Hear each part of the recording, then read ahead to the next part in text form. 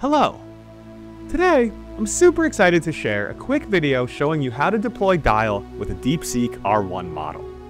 This allows you to self-host a completely open source GenAI environment on your machine in just a few minutes. If you've already deployed DIAL plus Ollama server by following the directions in part 1 of our DIAL Community Edition video series, then all you'll need to do is change the environment configuration file to point to your DeepSeek model of choice, and Docker will handle the rest. Today, we'll walk you through exactly how to do it all from scratch.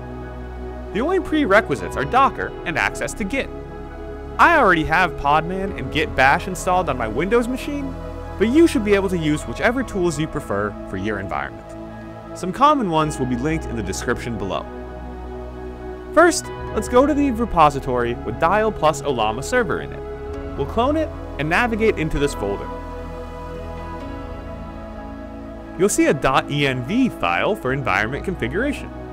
We will modify this to include our DeepSeek chat model, which we can find in Ollama's search as per the documentation. In the interest of saving some time and system resources, I'll just select the 7 billion parameter one for now.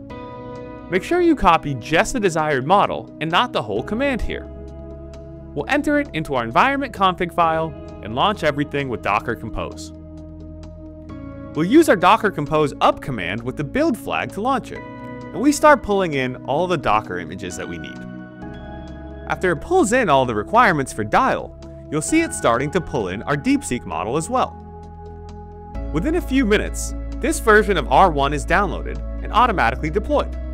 Once you see the message that Ollama server is up and running, you can navigate to your DIAL host and port.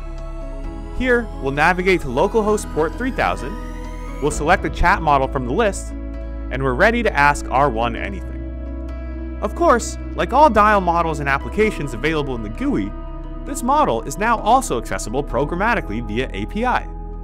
Please feel free to check out our other videos in the series for more information about how and why we build custom DIAL applications. Thank you.